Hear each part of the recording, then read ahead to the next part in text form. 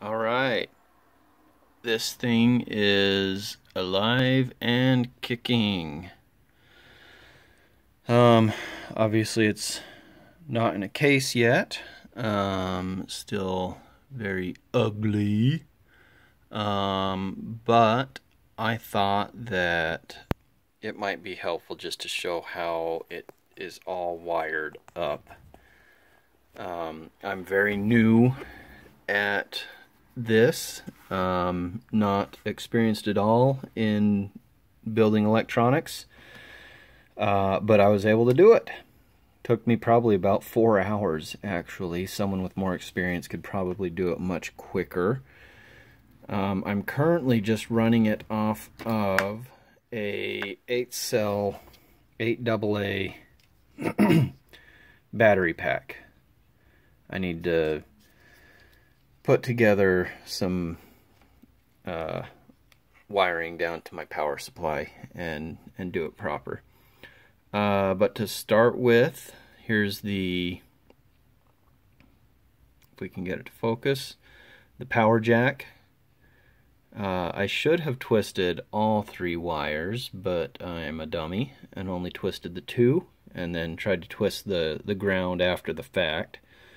Didn't work too well, but there it is. So the very basic simple setup is that the 2 positives go to the center pin and the ground goes to that side pin, not the middle one. And then you've got the diode in between the 2. My understanding is that that kind of acts as a fuse. I do have some chassis mount fuse holders that will go in line here whenever I get this mounted.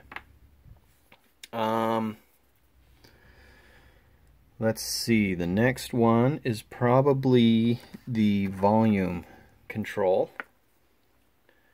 As you look at it, you've got the 3 pins on top. Yellow, orange, green is the order there. And that, of course, is all coming off of the audio plug here on the board, not the digital control plug here. These 2 pins on the back, apparently, I was just reading on the Facebook group today, can be added into the power stream so that the positive click can act as a power on-off. That would just be these 2 hots here would run to these 2 connections here, or an on-chassis switch, or whatever you want to do. So next, coming off of here, is the headphone jack. Now the mistake I made is that I attached the brown only to this left side here and realized that only gives me 1 ear. Imagine that. So the black, the ground, goes to the sleeve, and the brown goes to both outermost tabs. You can see you've got some extras on there. Those are used, I believe, if you have a speaker, you attach it to the ground here and to this inner one. Actually, either one, either this inner one here or this one on the back here. And then what's cool is that the way this is built inside, again, I'm a neophyte here, but just look through this, and when you put the headphone jack in, that spring-loaded, those 2 inner spring-loaded pieces break contact with those 2 unused contacts, and it would disconnect the speaker and connect the headphones instead. Pretty cool. The next one, coming off of, what is this? This is the microphone. So we've got purple and blue coming off of the audio connector, and orange coming off of the digital connector. Orange is your push to talk, and you attach it on that side there, which I believe is the sleeve or the ring. Yeah, that's the ring. Purple is the tip, blue is ground. And we'll look at the mic in a second. Next, coming off of, this is all off of the digital connection, is the key jack. And I have it set up for a straight key right now because I am barely good enough to know what to do with a straight key, let alone a keyer or a paddle. You're going to use this yellow ground for a lot of things. So you strip out the middle of the wire and connect that to the sleeve. Blue comes in and connects to this outermost contact here. And then it is important that you put this resistor on. Smarter people than I am know what that resistor does, but apparently it is crucial. And then that connects in turn back to the green, back over here to the digital plug. And then your yellow ground continues on to the tuning knob, which turns as well as presses. So that's how you get your menu options. It's got 3 tabs on the top. Bottom as I'm holding it now, but that's the top. 3 tabs on the top and 2 tabs on the bottom. So your yellow ground comes across.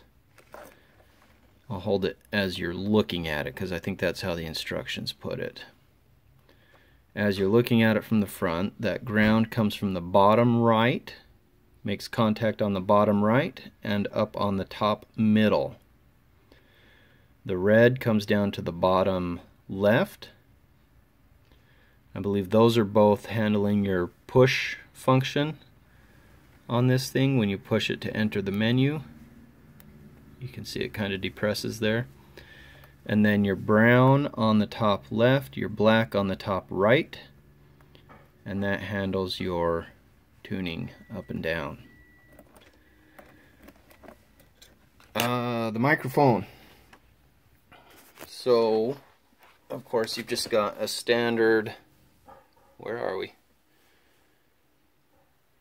Standard 3-contact, what would be your stereo 3.5mm jack.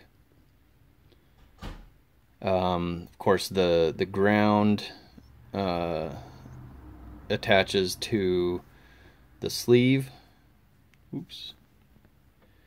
And then the other 2 wires I just kind of connected randomly and then used the multimeter to figure out which is which. Up at the push to talk, this is of course not the push to talk that comes with it, but it's just a simple switch, single pull, single throw.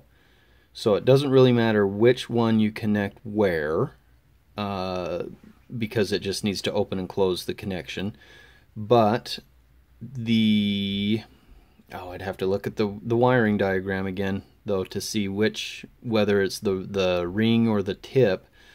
One of them comes up into this contact here, and then the ground from the sleeve of the jack comes up through this other contact, is soldered on there, and then continues on up through with the other wire, whichever one I didn't attach here. So there's 3 wires coming up through here. One of them terminates here on the left. The ground makes contact here and passes on up through, and the third, it just completely bypasses and comes back up here. In my case, it was the black one, and again, I don't recall if that's ring or tip, but it's one or the other. And you've got 2 contacts on the back of your mic. Now the key here is that, well, it's hard to see. Let's get under some light.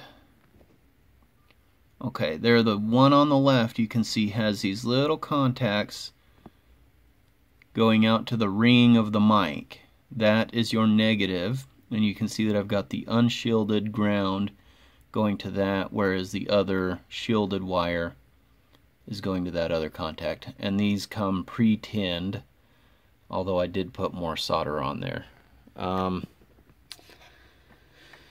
know how well this works, but it is something. I did make a contact with it tonight. Went all of about 5 miles, and he still had a hard time hearing me. I think that has a lot to do with my antenna. I've got a poor antenna situation, and probably quite a bit to do with the battery pack. I don't know just how much current these things push. I've also read that you need to do some work with getting the mic gain to be where it needs to be. I need to look into that. I need to look into an enclosure, of course. But it is alive, it is receiving, it's transmitting. Oh, I forgot to show